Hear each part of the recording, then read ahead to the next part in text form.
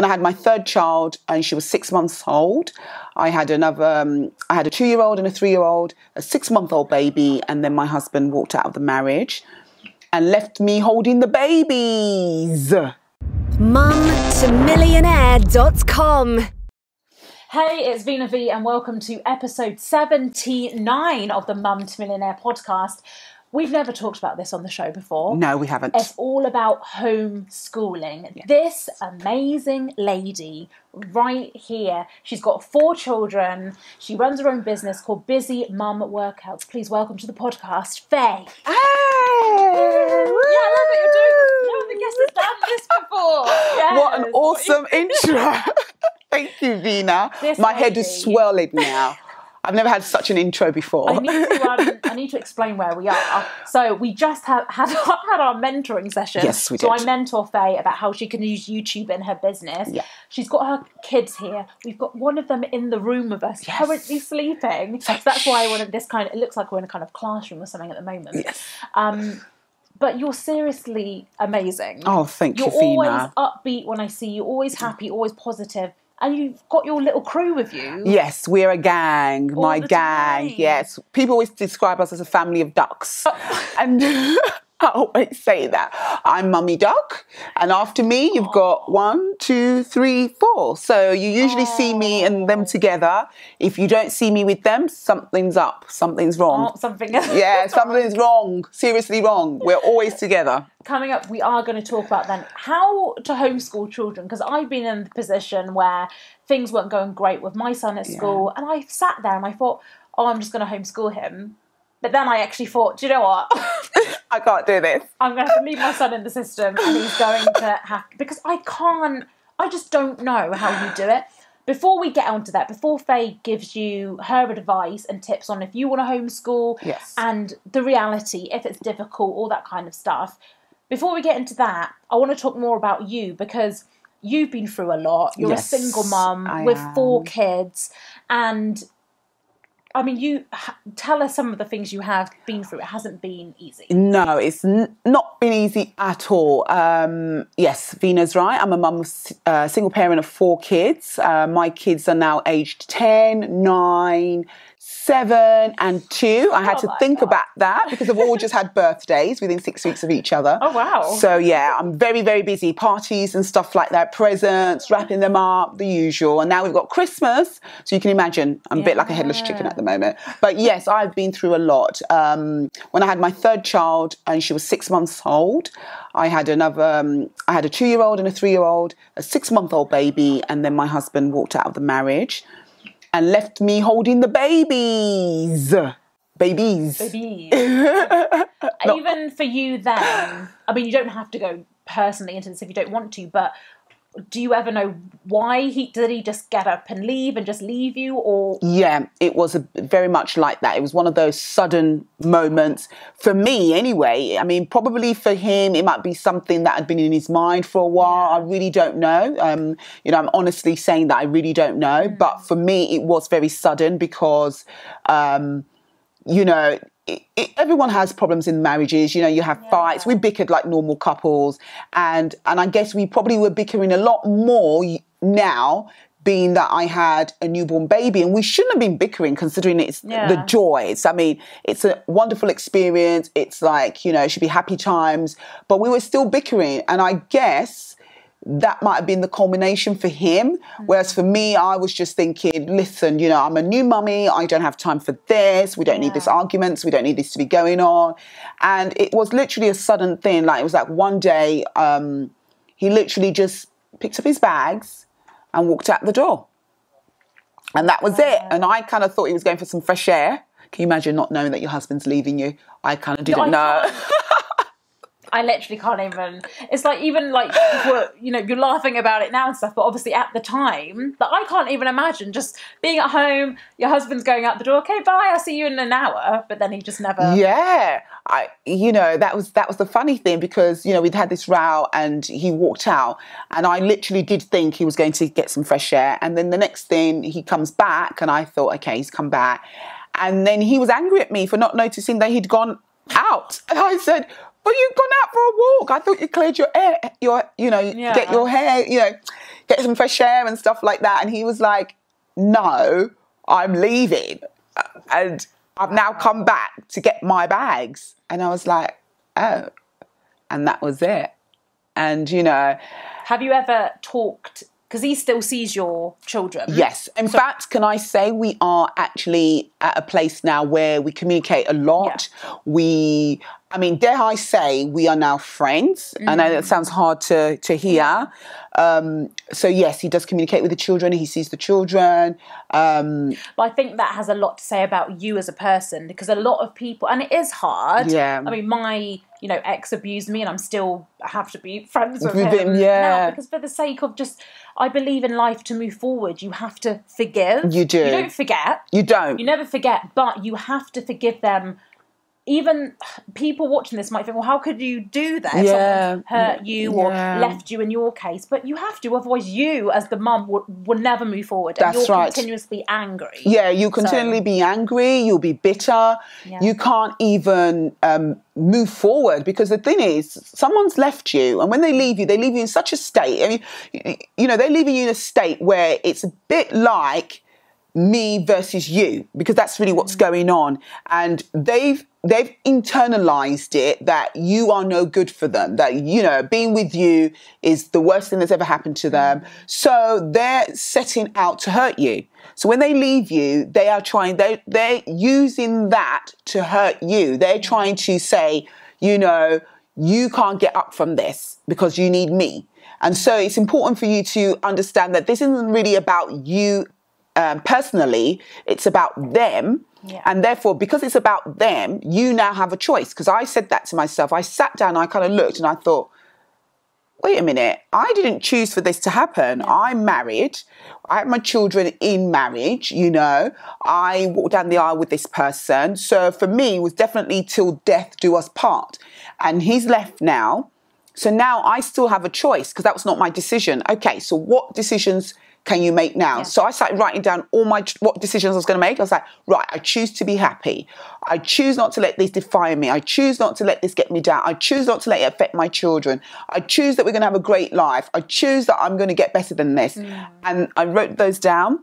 And that's what I've been running with ever since. That's amazing. Seriously, because it's so difficult when you're in the moment, when stuff is happening to you, for you to respond the right way, yeah. But if you did respond in the other way, that would have hurt you emotionally. Definitely. And your children. So again, I would have had a breakdown, because I was a new mum. Yeah. So I had a newborn baby, 6 months old. Then I had a 2-year-old. And also I had a 3-year-old. Even one 3-year-old by itself is hard enough. Is enough. Exactly. But again, if someone watching this is going through what Feyi went through, number one, there's light at the end of the tunnel. Definitely. It's obviously not easy now for you, but it's got better. You're more positive. Your children are so amazing as well. Yes. But that is amazing to have done that, because again, what we were saying, you can get angry, you can get bitter. That's right. Do what Feyi did. I think that's such a logical way. And I stuck it up. I wrote it down so many times. It wasn't a one piece. I wrote it on a piece of paper and stuck it in the kitchen. Then I wrote it on a piece of paper and stuck it in the bedroom. I wrote it on a piece of paper and stuck it in the bathroom. I wrote it on a piece of paper and stuck it in my wardrobe. Everywhere, even where the plates are.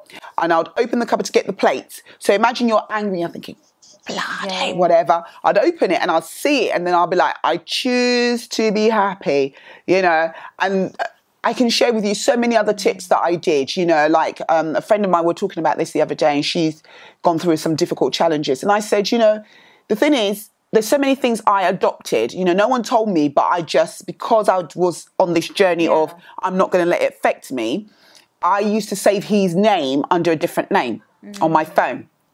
So one, I saved it on a different name because I did not want the children to get upset if they saw that daddy was calling. And especially if you and daddy have had a conversation earlier where you were arguing, that this conversation is not going to be a good one. You're going to carry on. So why, make your children be upset and know that that's what's happening, that, oh my God, it's mummy and daddy and they're arguing again. So I'd save it on a different name, and then sometimes the kids will go, oh, mummy, it's so-and-so, and I'll go, oh yeah, don't worry, mummy's going to call them back, you know, because mummy's dinner time, you know, and so it made it easier. And then what I would do is I'll call him back later when he's calm, I'm calm, and then you can actually have those conversations, because you feel under pressure to pick up that call, because you know who's on the other end. And then you're under pressure because you're thinking, oh my God, the kids know. But actually, they don't know. They only know what you tell them. And also in terms of that emotion, anger, it does not benefit anything. No. When you get, and I do this sometimes, my son will do something, and sometimes I shouldn't react how I do, and I'll just like shout or get angry. And then after I think, did that even help the situation? Anger never solves anything. You have to do, and that was a really good response, what you were doing. Even though if you're angry, sometimes after a few hours you've calmed down. Yeah. So I never tried to have those conversations where straight away. And a lot of the time, if I had a conversation with him where I was getting angry and he was getting angry, I would just cut the phone off. And obviously he would get angry because you've cut the phone off. So you know that they're going to call you back because they want to have a go at you. So the best thing to do is don't have that conversation then at that time. You calm down, because then when they do come back, if they're still angry, you can just still say, okay, listen, I know you're still angry. I'm not. And I'm not ready for this conversation until you have calmed down as well. And then you end the conversation. Then they call back. And now we do that a lot. Even now, we still row. But now it's very much really funny. We get over it so quickly. We're both like, okay, I'll call you back because you're not listening. And he's like, I'll call you back because you're not listening. And then we're like, yeah, you call me back. But and then even we put to the phone get to down. that place, I think it does take a practice. Because sometimes I say stuff like, yeah, don't react like that.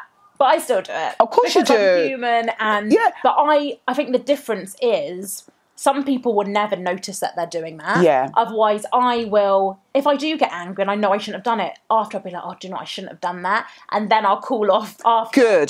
Do you know what I mean? Or then I'll learn for next time and think, okay, last time I reacted like this and it didn't solve anything. So it does take time because we're all human.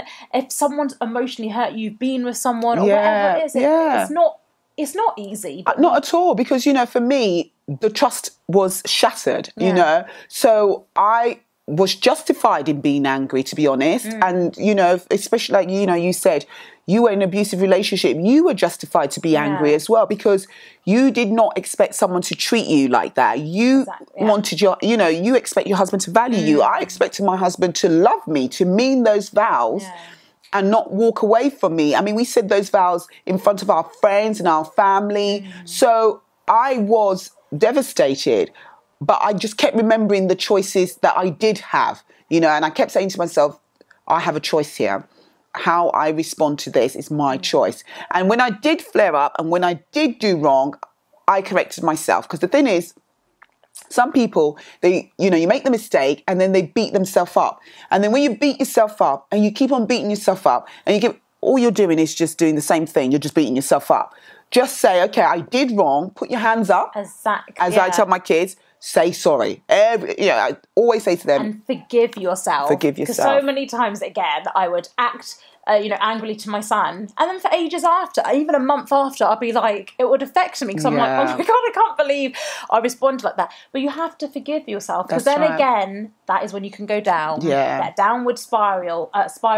And something I always say to myself, every day I wake up, I say, today is a new opportunity. That's right. To change your life. So even if I didn't do particularly well the day before, if I acted in a certain way or didn't get as much work done, whatever it was, I say, do you know what? Today is a new day. New opportunity to change. That's right. And it is. And I agree with that. And I would even go further, because what I do with my children is that if they start the day wrong, because sometimes children, their emotions, so you've said that to yourself, that it's going to be a wonderful opportunity, a great day. And then your son does something totally ridiculous and makes you scream. And then you think, today is a new... So what I do is when that happens, I send my kids back to bed and I physically say, right, everyone back to bed. Don't step out of that bed until you're actually sure and you've thought about what today's going to be like for you. Because I really like that. You are affecting mummy right now by your behaviour and I've made up my mind that today's going to be a great day. And right now, you guys are spoiling it. Get back to bed. And then I literally... I love that you literally start the day again. And we then do. we can all wake up again and say, today is a good... And you can all say it together and mean it. You know, that's it. That's what I do. And they all go back and they spend 5 minutes and they think about it. And one by one, I'm like, you're not allowed to come down until you really mean it. So they all have to sit down and think, and they all come and they go, oh, today I'm going to be this, this, this, this. And I say, do you mean it? They go, yeah. And you find that throughout the day, because it's also a choice. Yeah. You've given them that choice. They're conscious about it. It's their decision, not yours. I love that so much. So that's what we do. Do you know what, Faye? You're such a good parent. No, seriously, you are. Like, we all need Don't to ask the kids. Don't ask the kids. We're going to put a video at the end of this video and be like, right, kids, what is your mum written on? She's strict. mumtomillionaire.com. Hello, my beautiful Mum to Millionaire stars. How are you all doing? Oh my God, what an amazing interview so far. This is part one. So many great takeaways. And if you want to see Feyi at the Mum to Millionaire meetup on the 17th of May, click on that card that pops up right now to book your ticket, or go to mumtomillionaire.com/meetup. Not only will you see Feyi, we've got another amazing speaker that's going to teach you all about how to utilize Facebook to build your business, and we've got 2 hours of networking with amazing positive women who can really help you to be happy and successful in your life. Coming up next, click on the little picture that you're going to see, because then you can watch part 2 of this interview where we talk all about homeschooling. It's all time.